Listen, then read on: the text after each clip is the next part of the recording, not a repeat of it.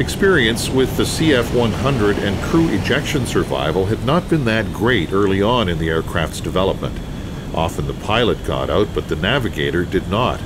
It was found that once the canopy had blown off, it was difficult, if not impossible, for the navigator to reach up and pull the ejector release handle.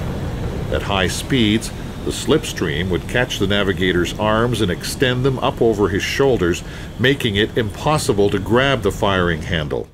To correct this problem, Avro fitted a small, clear plexiglass windscreen behind the pilot's ejector seat to deflect the airstream after the canopy separation.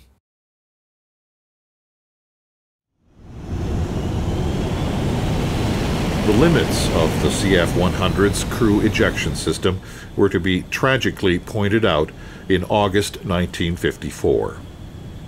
On August 23rd, Zurikowski, along with his observer John Hebert, were flying in a CF-100 to test the firing sequence on the experimental rocket pack.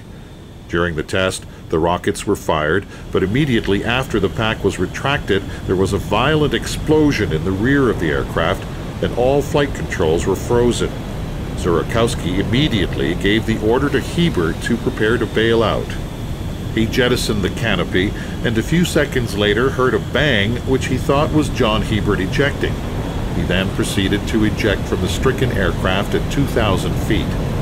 After landing, he learned that John Hebert had been unable to eject and had died in the fiery crash.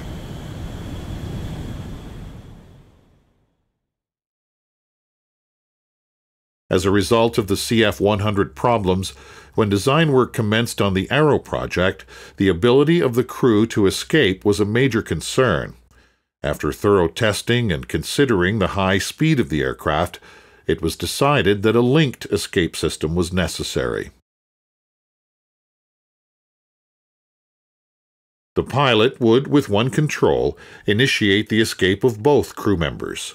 This system would reduce the total escape time to 2.5 seconds and eliminate any possibility of navigator hesitation or refusal.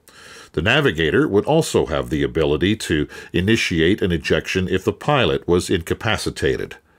At the Avro plant, one of the static test aircrafts was utilized for test firing of the ejection system using a test dummy.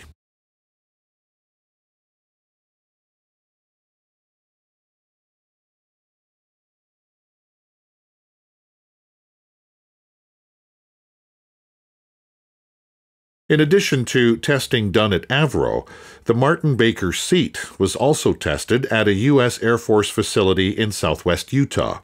Here, a rocket-powered sled containing the ejector seat was propelled along a 2.5-mile track, and then the test dummy was ejected out over a cliff at the end of the track.